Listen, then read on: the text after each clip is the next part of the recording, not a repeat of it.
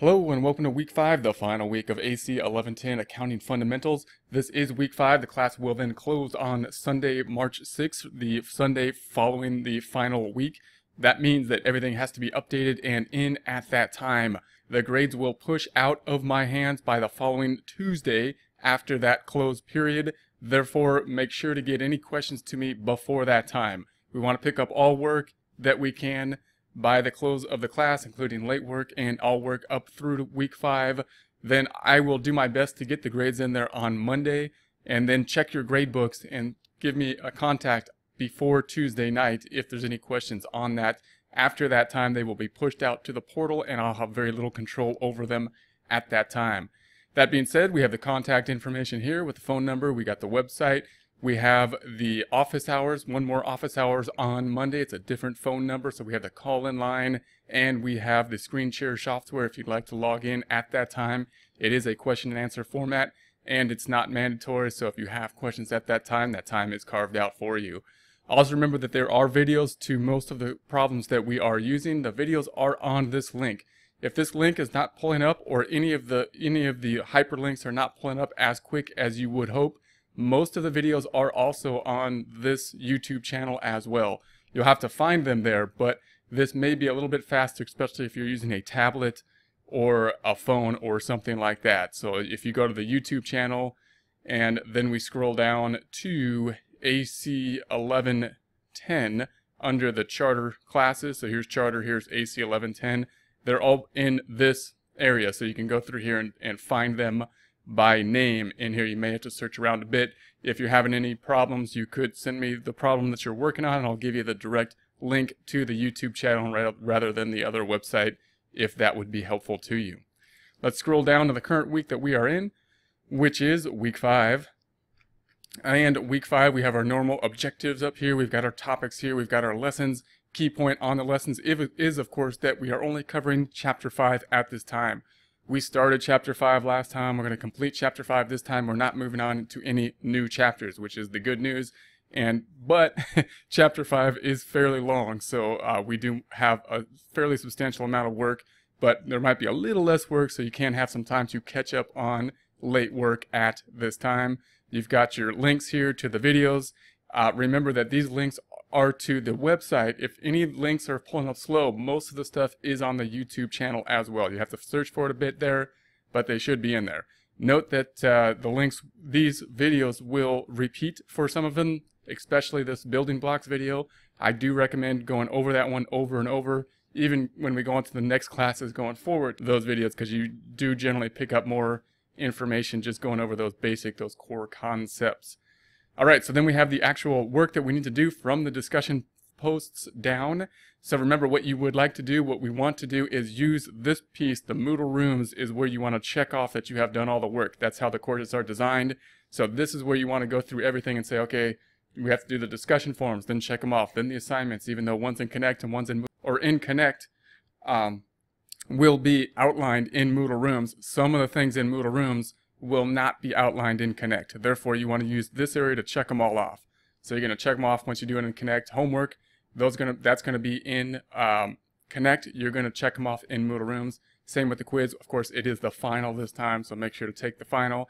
Remember, the strategy that I recommend for all Charter College classes for the most part is make sure to pick up full credit on the 21% of the discussion forums. You have the most control over those. Therefore, you get full credit on that. And then try to get as much as full credit on the assignments and homework as possible.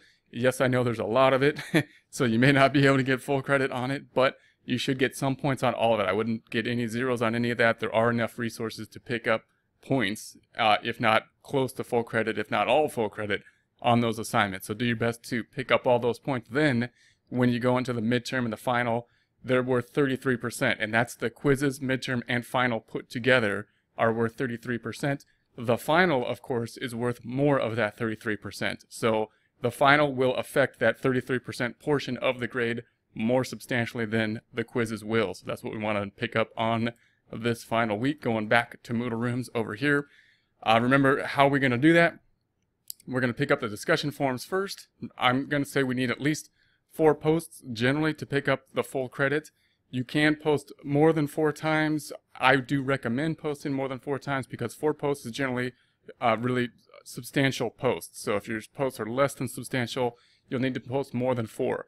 Also note that if we post things that say something like good post to somebody else, that's not going to give you too many points, if any, for most instructors, because although I do encourage that because it's good to put that information and encourage other people to post, there's nothing new in terms of content in that kind of post. It's kind of like a head nod when you're in a face-to-face conversation, which is nice. I encourage it. It doesn't really add any material though, so keep that in mind. A lot of instructors will actually ask you not to have posts like that. I'm just going to say that I'm not going to give any credit generally for posts that don't add the content. So keep that in mind. What we do need to do to add content is ask questions that are related, add some new material that's related, and whatnot like that. So let me know if there's any questions on that. We have the assignments down here. We've got Connect. One's going to be in Connect, one's in Moodle Room, and of course Connect is up here. So if we go into Connect, we are now on week 5, and if we look at week 5, I do recommend doing the Learn Smart first, but this is the Connect problem. It is the longer problem. Remember that this paperclip is in relation to this problem, so you want to make sure to open the paperclip, have that available when you work the problem. If you were to open the paperclip, it would look like this. The first tab would have video links on it. You can go to the video links. The second tab will look like this. These journal entries will be very similar to the journal entries that are going to be in the problem within Connect. We're not going to have negative numbers. However, when we put it in the Connect, that's going to be a slightly different format.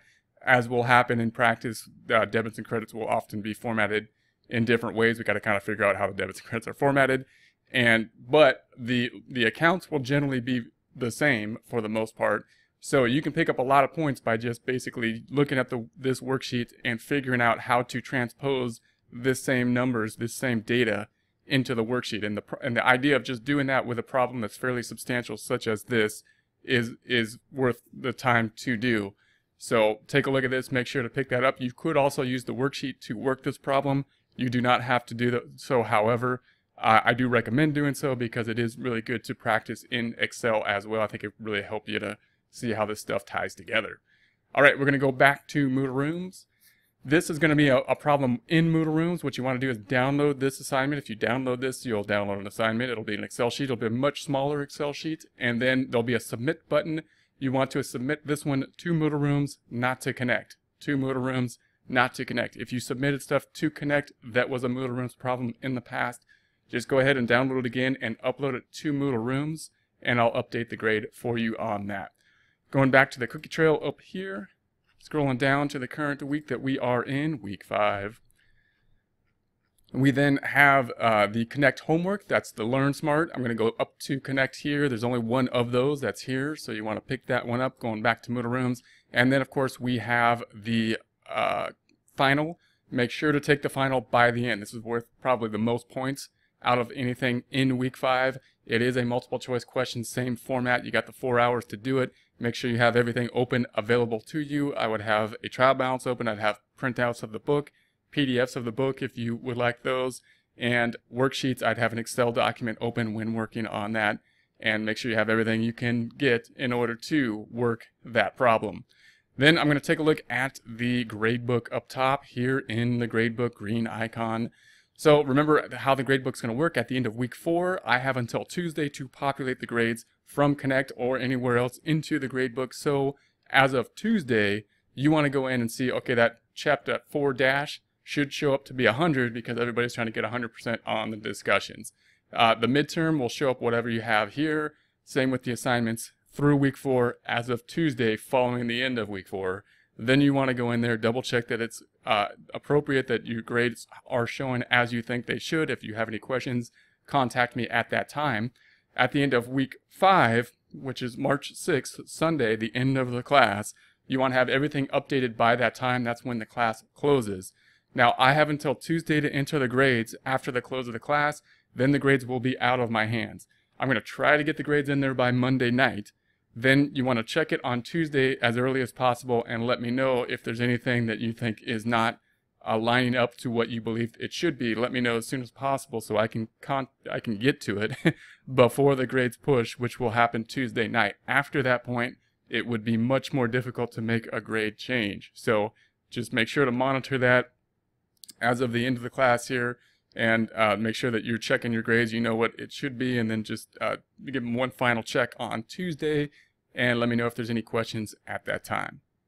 And then we have the instructor survey down here. This is mainly geared towards the instructor's performance and not geared so much towards things that the instructor does not have control over. So some of the things that the instructor does not have control over are the amount of material that's going to be in the course, the use of technologies such as Connect, and the Moodle Room setup, how Moodle Room is set up. If you have questions about those things, then please put those into the comments in the survey, and I will relay those. Hopefully we can relay those to the design team, who is the one in charge of that type of stuff.